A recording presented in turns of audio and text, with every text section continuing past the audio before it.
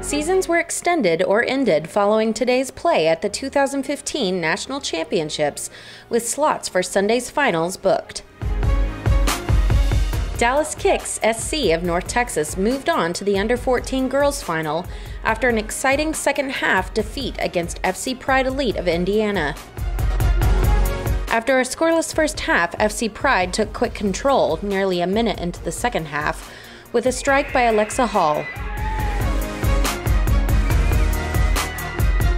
However, the goal didn't affect Dallas, as just 2 minutes later, midfielder Taylor Tufts recovered with an equalizer. The tie electrified the match and both teams worked to find the game winner.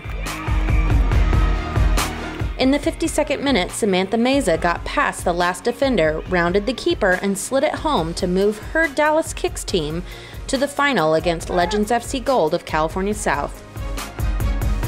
Legends defeated Top Hat 19 Gold of Georgia 1-0 to move on to the under-14 girls final. Not long after the start of the second half, Legends capitalized on a corner kick, and after a shuffle in the box with the ball, Liliana Flores-Smith was able to get a touch on the ball and put Legends up 1-0.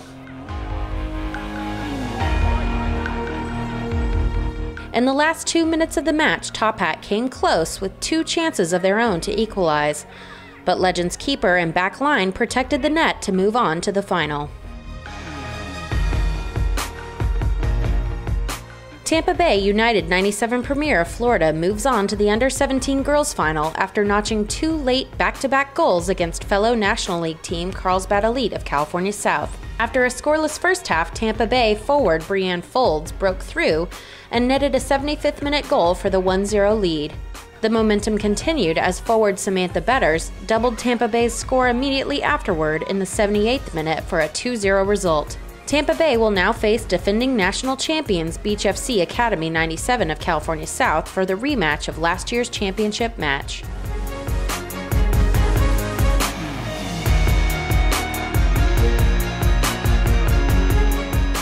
A fury of goals gave Carlsbad Elite of California South a ticket to tomorrow's under-18 girls final.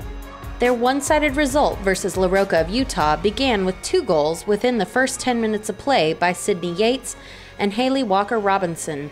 Carlsbad's dominance continued in the second half with a pair of goals by Bridget Daly in the 50th and 55th minutes, a goal by Nola Prickett in the 58th minute off a corner kick, and in the 65th minute, Sydney Yates found her second goal of the contest.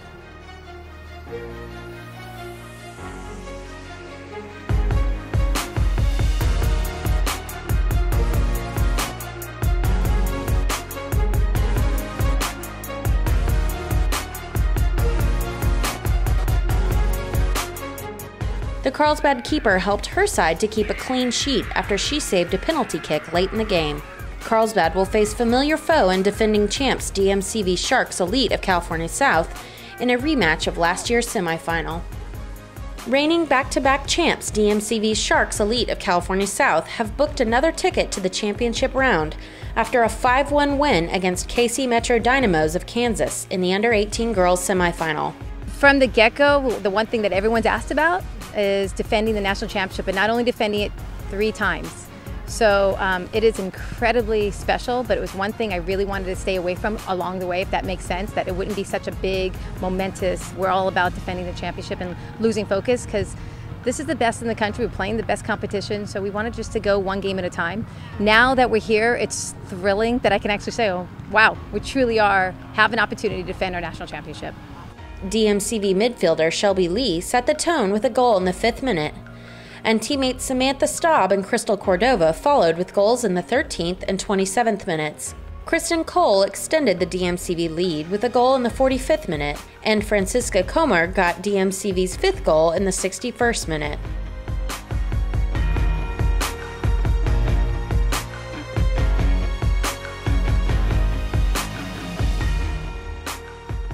Brooke Pradzonsky put KC Metro on the board with a late 80th minute goal, but DMCV Sharks' vigorous first half performance was too much.